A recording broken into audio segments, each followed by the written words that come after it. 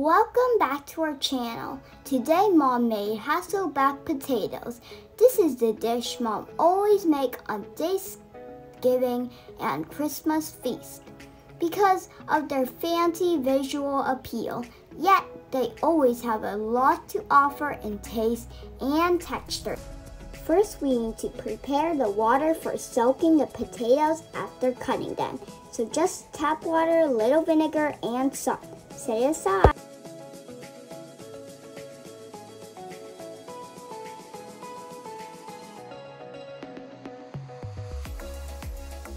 Hasselback potatoes look difficult to cut, but with few easy tips, these are easy to prepare.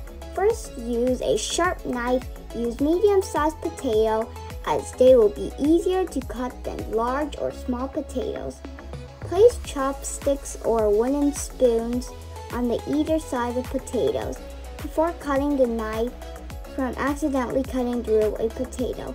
Cut your potato into slices about 1/8 inch in thickness. Try to cut most of the way through the potatoes.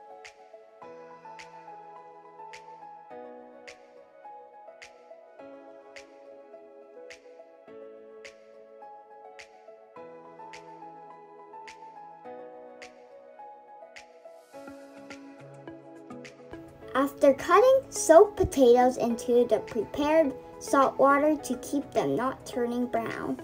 Mom used gold potatoes this time, but before she also used red potatoes. It's up to you if you have any kind of potatoes in hand. Remember, different types will give you a different taste. Use a cast iron skillet is the best to bake this dish. But if you don't have a cast iron, just bake them in a baking tray. How easy is that? For the best taste of every potato slice, Mom usually slices thin salted butter and put it between the slices.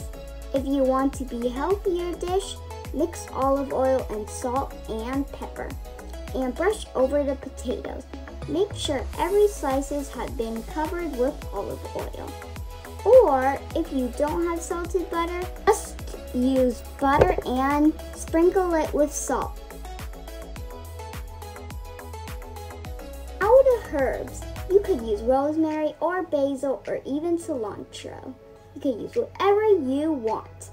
Toss whole clove garlic to bake with potatoes. In the 400 Fahrenheit preheated oven for 1 hour or until potatoes are tender and golden brown. At halfway through, take it out and brush them with melted salted butter beneath the potatoes.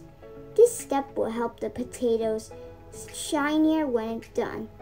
When it's cooked perfectly, take it out and give it another butter bath. Sprinkle some salt on the potatoes too. Hasselback potatoes got their name from the Swedish restaurant. Where they invented the restaurant was called Hasselbacken.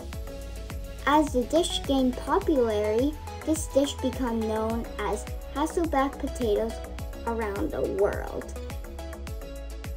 These Hasselback potatoes, when are roasted to golden brown perfection, can be topped with cheese, bacon, sour cream, and green onions, and easy yet impressive side dish that pairs perfectly with chicken, turkey, and beef. Bye everyone, thank you for watching. Hope you enjoy our video. See you next time, bye!